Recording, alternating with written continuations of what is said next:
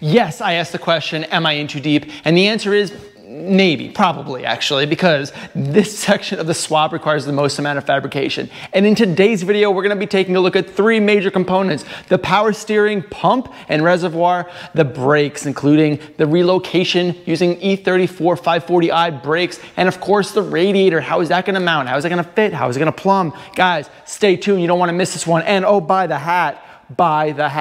Check it out on my website.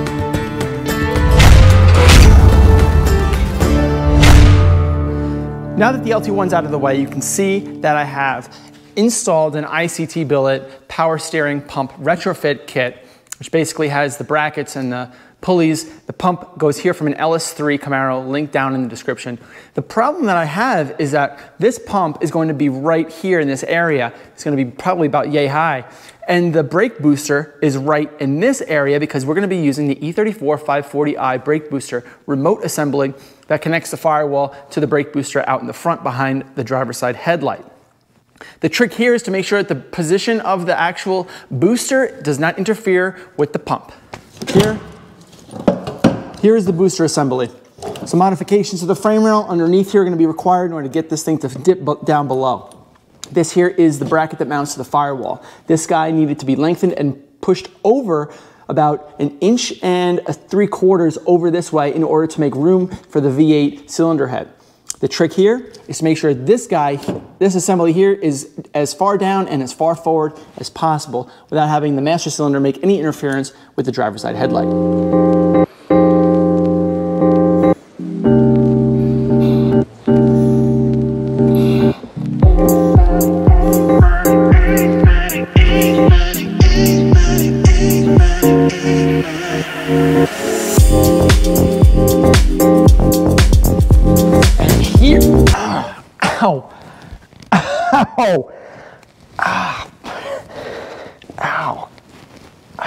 And here it is. The brake system is now complete. Now there's a couple of finishing touches I still need to add, like the reservoir location. I need to beef up this structure since I did cut it and now that's going to be compromised. So I need to beef that up by having a bolt-on solution right on this face. No big deal, but the rest of the system works properly. This is bolted onto the firewall. The brake pedal is moved over approximately 1.5 inches. This is mounted in 3 locations, 2 bolts here, 1 17mm M12 here, and then 2 M10s up above that's also welded to the wheel well structure. Now let's talk a little bit about the brake master cylinder, where that's going to be located, and the reservoir in terms of where that's going to be located in a remote fashion. Jeez, it hurts. Holy mother. So this is the brake master cylinder for the E34 540i, and typically it installs just like this. Right on this thing, sits in there, and that's where it goes. Unfortunately, as you'll see soon, when we put the engine back in, the power steering pump is going to be residing right in this location, so that's going to have a direct interference. What's easier to remove or relocate, the power steering pump or the brake master cylinder? Since this is already remote, has 2 nylon 1/4 inch lines that go directly from it to the master cylinder, the reservoir is actually a lot easier to move and find a place to mount. And as you can see, there's already a hole here, there's a notch on this side, and moving it over to probably something like on this other side is probably the easiest, most pragmatic thing to do. So that's what I would like to do, is create a bracket that welds right off of this steel bracket right here that allows me to install that right in that location. And that's pretty nice, right? Because it's right next to the fuse box, it's right next to the power steering reservoir, which will be there.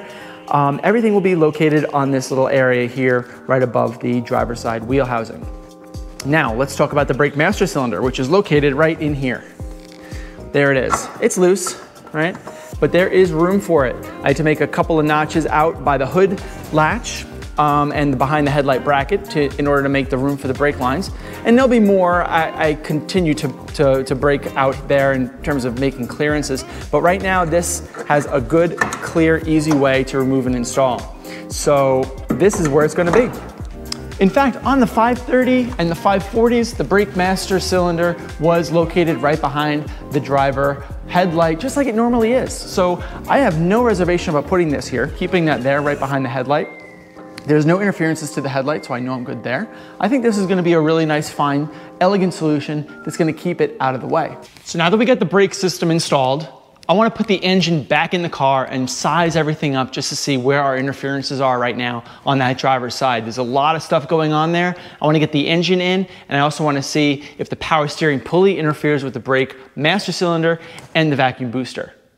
Let's see how easy it is, easy it is to install the engine. It's not as easy as you think.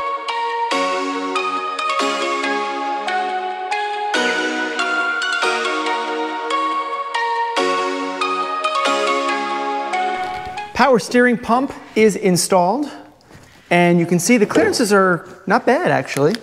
You know, you can easily get your finger in there on all sides. Clearance to the booster is good, clearance to the bracket is good.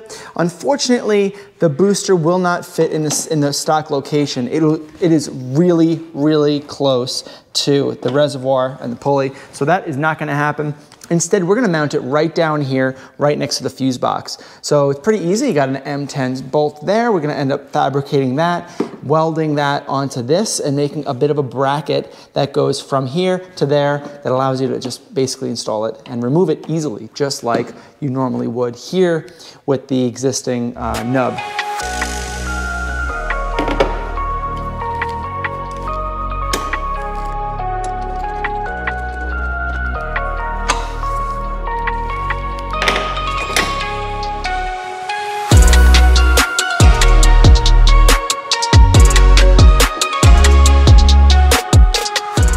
So what we've got here is an Eastwood tri-flow radiator, basically the Chrysler Ford style, which has the inlet up top and the outlet down here below.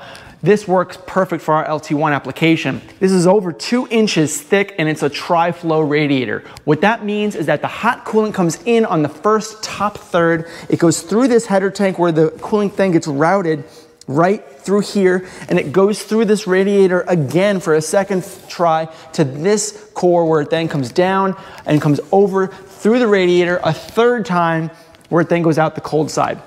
So this has actually been proven to reduce engine temperatures by up to 20 degrees, and that's why I decided to go with this radiator. Not to mention, as I said earlier, the inlet outlets are on the right side for this to work with the LT1, and it is the perfect overall width to fit within the frame rails of the E24 without having to do many modifications. There is one modification that we need to make, however, and that is on these brackets that came welded onto the side of the headers. They not only position the radiator too far forward, or closer to the engine rather, but they also are too wide, so we must cut them off, and we have to TIG weld our own brackets that are going to end up getting screwed onto the frame rails of the E24 ourselves. This is the best radiator that I have found that keeps engine temperatures the coolest. It mounts correctly, and it is going to look good too. So this side of the radiator here faces the forward side of the car, or the grille rather, right? And this is supposed to mount on the frame, the sidewalls, or let's call it the radiator core support. Look how much higher this is than the actual core. It's literally like at least 3/4 of an inch higher, which means it's going to position the radiator that much more that way, and it's going to reduce our opportunity to put a cooling fan in there. So that's not going to happen. We need to cut this off, and we need to weld in new tabs exactly where we want them. So first, let's just cut these off, and then let's put the radiator in and see how it fits.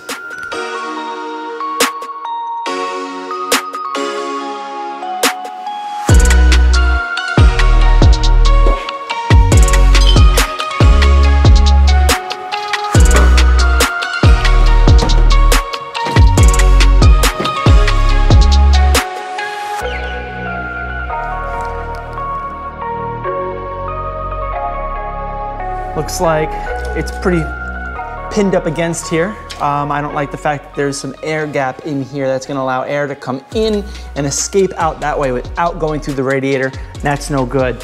The lower outlet we have a lot of room for. That's going to end up curling that around, keep it underneath, and it's going to come right to there.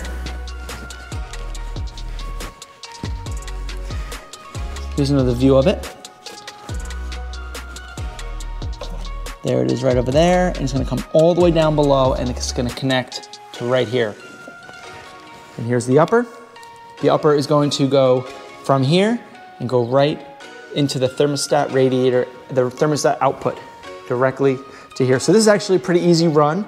I might have to cut this and weld an elbow to it just to make it a little bit easier to route, and with maybe perhaps one quick little rubber hose there, and that's easy. I think the lower will be a little bit more complex. But it looks like we have enough room here for a radiator fan. Let's take a look and see what a 16-inch Pulley fan would look like in there.